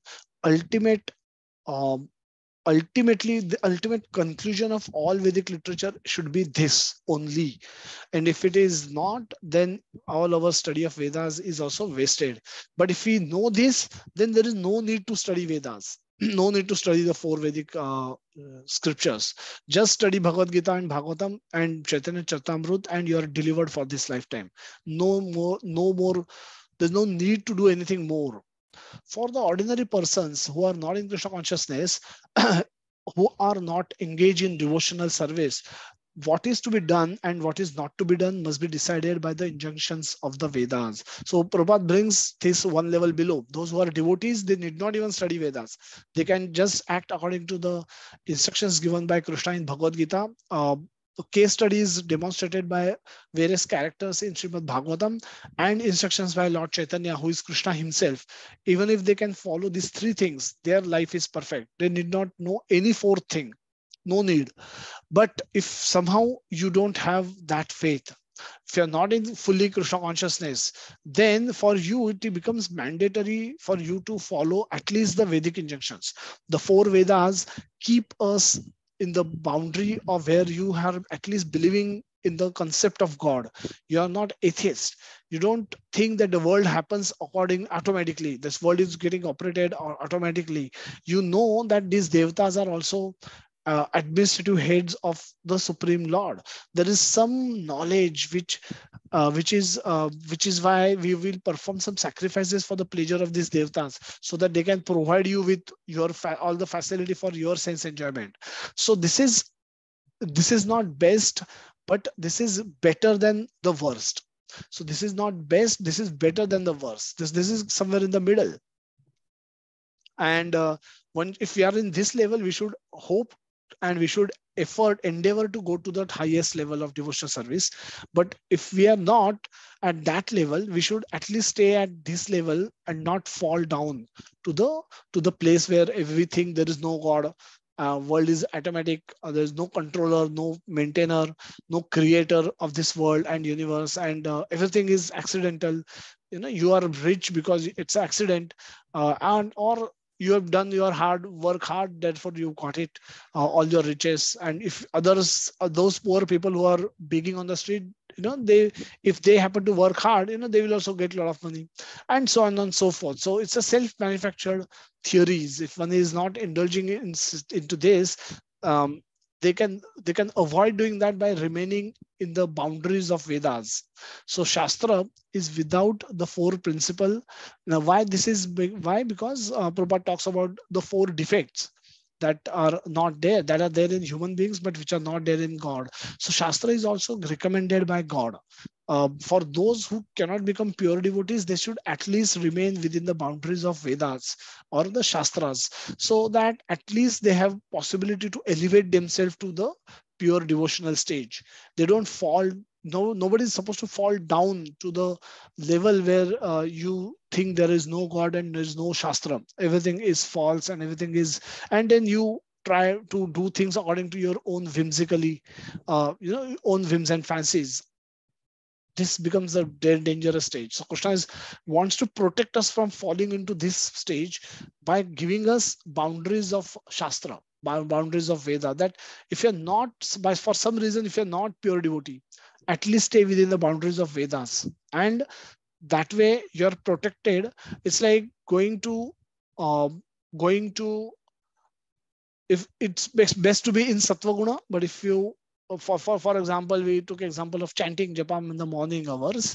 That is a sattvic activity. If you are getting up early in the morning, preparing yourself for getting chanting Hare Krishna Mahamantra in the morning, this is sattvic, and that's great. But while doing this, if you fall asleep in between, after fourth round, fifth round, if you fall asleep, that is tamasic. Sleep is tamasic. So what you do, you walk around. Walking is activity. Activity is Rajoguna. So what you're doing is, when you get a sense that you may fall asleep while you're doing japa, you choose to walk. Instead of falling asleep, walking is better. Though the chanting may not be as perfect as it was when you were sitting and chanting, but at least this is better than falling asleep. So you're protecting from tamoguna by purposefully going into Rajoguna. So that way also we can, if you are not somehow becoming a devotee, a pure devotee of Krishna, we should at least try to remain within the four boundaries of Vedas and protect ourselves, and eventually try to elevate ourselves to the sattva guna or shuddha sattva. Shastra, and this is the facility created by Krishna for the common people, and because it is created by Krishna, it is free from defect, the four defect, which is committing mistakes, the the the imperfect senses, the propensity for cheating, then committing mistakes, certainty of committing mistakes, and certainty of being illusion.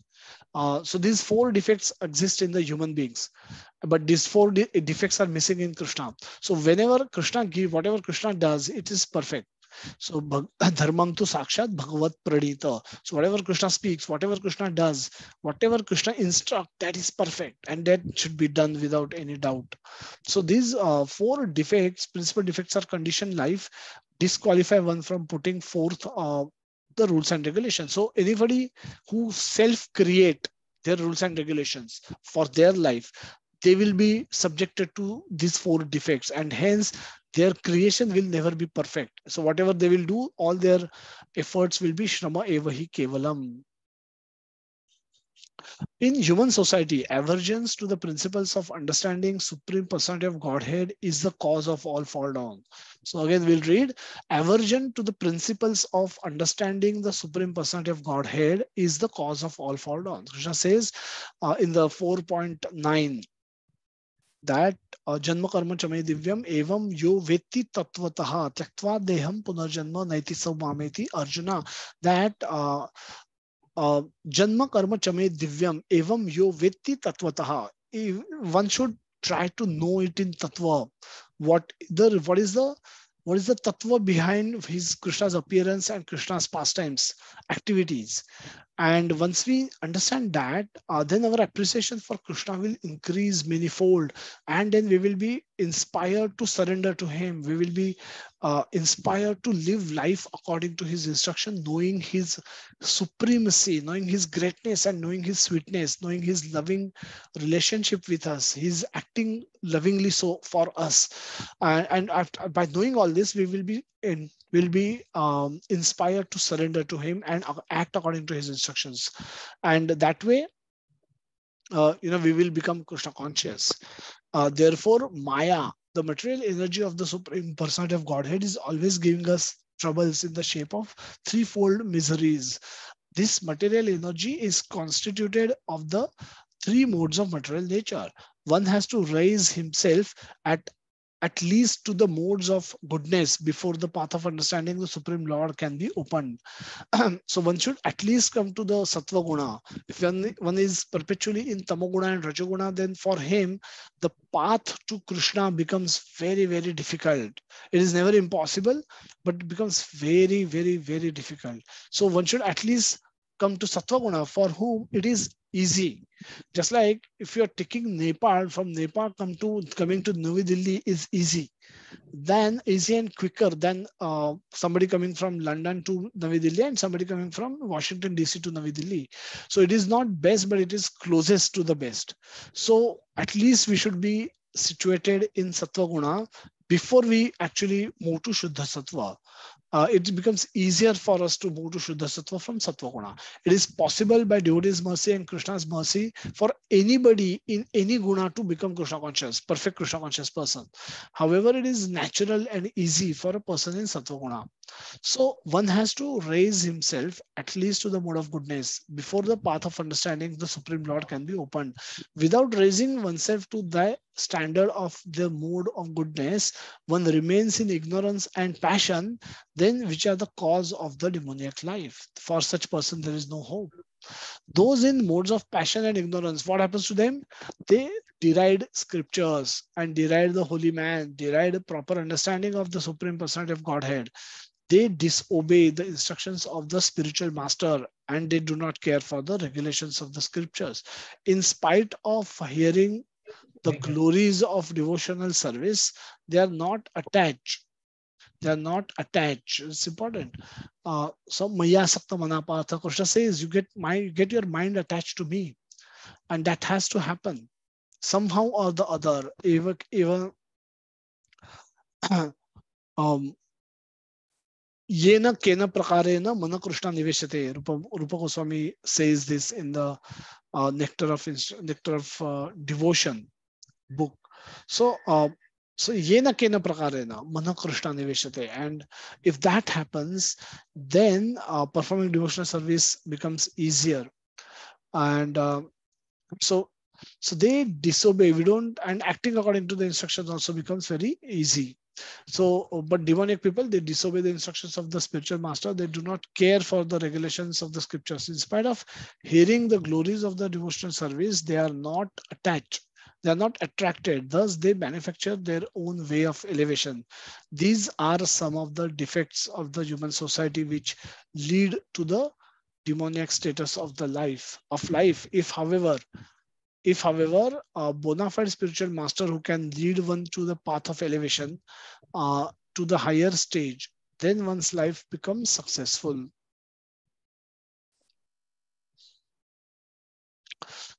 So we heard that all the debate that goes on in the world around about the recently, for example, the movie Pathan, the dresses that is worn, should people have freedom of expression, all that, or earlier the sex crimes which took place, that living relationship, people were, the one girl was cut into 35 pieces. And when that news broke, some people from some other community, they came up with a news that some other person in the different community, so this was a Muslim boy cut his girlfriend into 35 pieces. Now, when this news broke, other people from Muslim community came back with a news of a Bangalore techie cutting his wife into 70 pieces. Now, this debate is this entirely foolish. We discussed one case study in the previous section that an actress wanted to strip nude if Indian cricket team were to win World Cup. And then the PETA organization said, oh, if you want to strip nude, why don't you strip it for the promoting animal care, animal protection? The whole discussion is on personal whims and fancies. So it's not based on scriptures. So the scriptures tell us the position of woman, which is very sacred. It's not meant for this. Not meant to be. The woman should be under protection of father until the stage of marriage. Post marriage, she should be under care of her husband. And once husband leaves his body, she should be under care and protection of her son. But she should always be under some protection. Why? Because women are Matajis. Women have this divine quality to act motherly, to hold the motherhood, to become mother. And she should not just be reduced to a sex object, which is glamorized by today's society. And that's where the whole discussion is happening on the wrong basis. The basis itself, foundation itself is wrong. So no matter which side you take in this discussion, you are discussing something nonsense. You're discussing it wrong way, because a woman is not supposed to be treated like dice. She is not just meant to be a sex object. And with this in mentality, if we look at her and if we treat her, then this is what we will come up with. This is what the today's the whole discussion in the society, on the lunch tables, in the nukkad corners, and amongst friends, among WhatsApp, among social media, the whole discussion is leading in the wrong way. So the blind leading blind, all are going to hell. So for a devotee, they have no business. They don't have to deal with any of these things, because knowing fully that this is not based on scriptures, the discussion is not based on scriptures. So they will not want to be a party in this discussion. It's complete utter nonsense. So we should pick our fights carefully. We should pick our discussions carefully when we operate in the world. and not to get over attached, over engrossed in things which are not connected with Krishna in any way. We will end up doing some of those things for earning money, for maintaining our family, and we should do it only to the extent necessary. If we overindulge in those things, they will surely give us pain. They will surely give us problems. They will surely bring us more chinta, more worries, and more stress that will result out of it. So they will take away our peace of mind. If we have overexposure to those things, they will take away our bhakti, whatever we are performing right now. They will take away our attraction for Krishna that we have developed over by scriptural understanding and by our own personal realizations, by our personal experience. They can drag away drag us away from Krishna if we choose them to feed with wrong things. Hence, when we operate in the world, we need to be extremely careful. Should be always remembering what is our objective of in this human life. Our objective is to go back to Krishna in this human life itself, to be happy, to be eternally happy in his association while serving him. And for that, we need to have a desire to go there. And to get desire, we need to understand what is our relationship with him, who he is, what is his role in my life today as it is happening. And once I know this, and once I this I can know only if I know who I am. I am part and parcel of Krishna. Mamaiv ansho jiva loke jiva bhuta sanatana. So I'm eternal part and parcel of Krishna, and my role, I'm connected with Krishna. I'm part and parcel of Krishna, not anybody else. I'm not part and parcel of Durga. I'm not part and parcel of Shiva. I'm not part and parcel of Ganesh. I'm not part and parcel of Brahma, and what to speak of Indra and other demigods. So I'm part and parcel of Krishna. So I can only get connected with Krishna. Only connection with Krishna can give me fulfilling happiness, a fulfilling relationship, a fulfilling um, life. And then Krishna can become the objective of my life, rather than I going to Krishna for getting some objective of my life. I want new car, I want new wife, I want new home, and so on and so forth. So make our relationship with Krishna stronger by knowing about Krishna, by knowing whom we are, and develop a desire to go to him, and perform the necessary practice with faith in association of devotees, so that we can go back to his abode and live there eternally happily. To summarize, people with a demonic mentality act whimsically and they justify it. Now this discussion we should not be part of wherever it is happening, with whoever it is happening. Could be our bosses, it could be our parents, it could be our close friends, it could be our relatives, it could be our office colleagues, it could be our college friends, our childhood friends, so on and so forth. But having known what real knowledge is and where it exists, we should not be participating in any discussions which are not on happening on this basis, which are baseless, which are nonsensical, which are coming out of everybody thinking out of their own mind, out of their own um, their own cooked philosophies, or worst is philosophies which are imported from Bollywood, who seems to be preaching people more than the religious organizations. But so we should carefully guard ourselves from all this nonsense. Because there's no point. If possible, we can give them right information by bringing in Krishna into the discussion. Now they will say that you bring Krishna into every discussion, but that's reality. Without Krishna, there should be no discussion that should be happening. And I think my feeling and all that, if whatever speak after that, it's all nonsense, because it has to be based on Krishna. We can speak our personal experience, but it has to be in connection with Krishna. Everything is connection with Krishna, then it is talkable, then it is listenable, then we can give our ear to it. Otherwise, we should only deal with to the extent it is extremely necessary. Otherwise, we should not deal with it. No need. And more we deal with those nonsensical things, our faith in Krishna will become weaker and weaker. We make that stronger, then this becomes weaker, because we have just one lifetime. We can't goof up. We have no time to experiment. Our time can be up any day, any moment. So we should be very careful to guard our devotion while operating in this world. The operating in this world is unavoidable, but guarding is optional, and we should guard our devotion. We should guard our faith. We should guard our beliefs. We should guard our values that we have acquired. We should guard our life. We should guard our practices. Devotional service has, we have some practices, so we should guard them carefully and not let anyone attack those and destroy those, so that we can continue to perform devotional service and for the pleasure of Krishna. So this is so this is because we are not perfect due to our four defects. Now, why the demoniac people are demoniac? Because they act because they have perfect, they are built in, there are some built-in imperfections in them. There are four defects, and with these four defects, whatever philosophy you manufacture will be subjected to those four defects also. Nobody can create a perfect philosophy from imperfect inputs.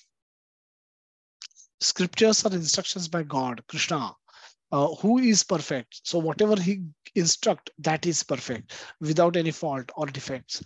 And by following these instructions, we can act effectively in the world and continue to successfully pursue spiritual progress, to achieve the ultimate purpose of taking human birth, that is going back to Krishna. So this is so again, following Krishna's instructions. What do you mean? Krishna in Bhagavad Gita is a Upanishad, but it's a nectar. It's a conclusion, a nectar of all the Vedas, and that's why it's called Gitopanishad. And so that called summary of all information that is given in all the Vedas is in Bhagavad Gita. But within Bhagavad Gita also there are sections which are only descriptive and informative in nature. There are verses and sections which are only meant for information, like Karma Yoga. It doesn't really want anybody to act on the level of Karma Yoga. Why? Or Dhyana, Buddhi Yoga, Dhyana Yoga. These are information given by Krishna, because these were prevalent at the time when Krishna spoke Bhagavad Gita, and in future also, even today's times also, they exist in somebody is practicing Hatha Yoga, somebody is practicing Samadhi, somebody is trying to do asanas, yoga asanas. Now all those are steps, different steps in the Dhyana Yoga. The Ashtanga Yoga sections has many steps. Somebody is doing pranayama, somebody is practicing pratyahara, that is performing great austerities, so that not feeding your senses with sense gratifications, objects of sense gratification at all. So in bits and pieces, people are doing things. Even if it is all there in Bhagavad Gita, it is not recommended. In the last verse of 6th chapter, Krishna says, Yoginam api sarvesham madgate nantaratmana shraddhavan bhajate yomam samayukta tamamada. That amongst all the yogis doing different kind of activities. Now he's not even considering those who are non-devotees. Now that population is actually larger. That could be world's 90% population or 95% population is non-devotee population. So they have nothing to do with Krishna or God per se. And or it could be demoniac population, could be a very, very high percentage. So whatever that percentage is. But Krishna is not even considering those. But even amongst the smaller fraction of devotees who are trying to pursue Krishna through various means of Karma Yoga, Dhyana Yoga, Jnana Yoga, Buddhi Yoga, Krishna says amongst all these, Bhakti Yogi is best. Among all these, Bhakti Yogi is best, and he is best situated to invest his mind into me, to act according to my instructions, to cultivate my remembrance during his lifetime, and also coming back to me at the end of his life. So this is what we will hope to do in our life. And the facility for hearing and chanting, the morning japa session, evening reading sessions taken by Narottam Prabhu, and morning sessions are led by different devotees. So request you to all to take benefit of the same. Time for our question and answer session. We can go to the chat box now. If you have anybody has any questions, please raise hand or type in the chat box.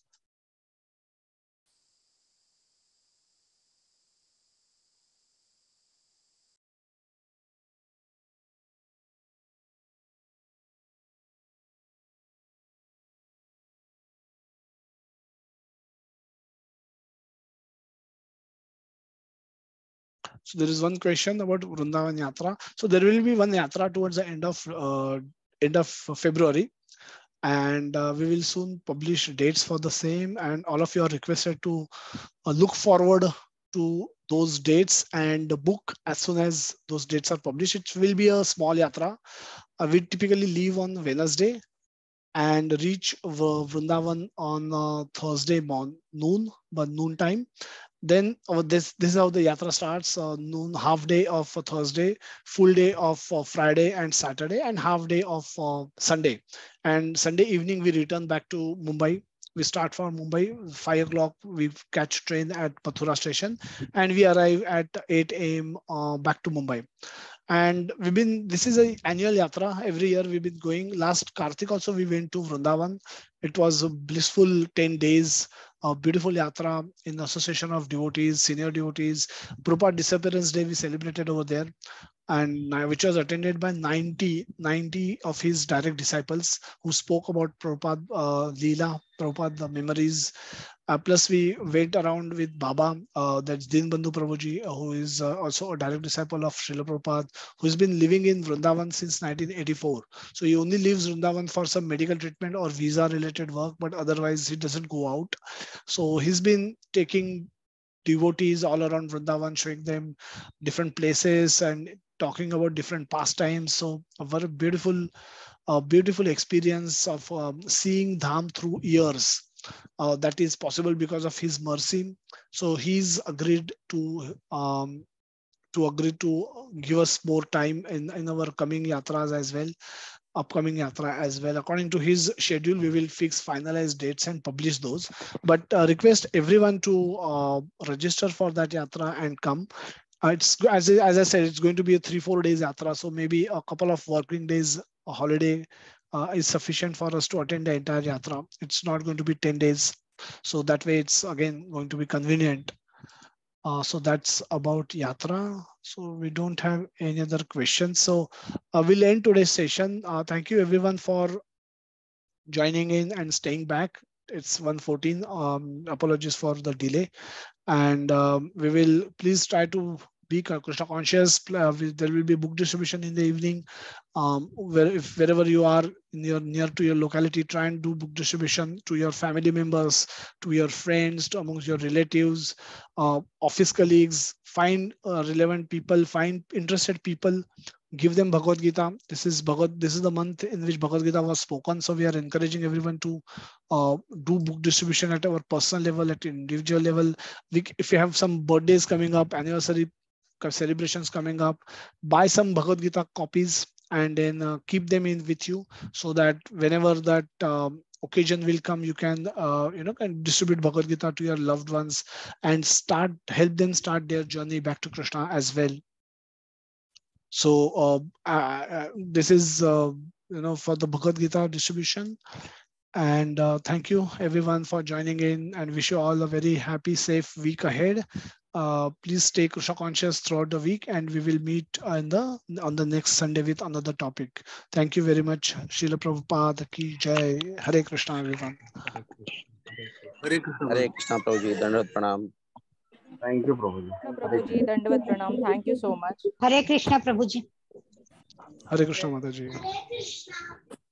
Hare Krishna. Hare Krishna Mukeshwar. Thank you so much. Krishna Prabhuji. Hare Krishna Prabhuji, Dandavat Pranam. Thank you. Hare Krishna. Hare Krishna. Hare Krishna Prabhuji. Hare Krishna Kumar Prabhu. Dandavat Pranam. Hare Krishna, Dandavat Pranam, Prabhuji. Hare Krishna Mataji. Thank you so much. Hare Krishna Prabhuji. Hare Krishna.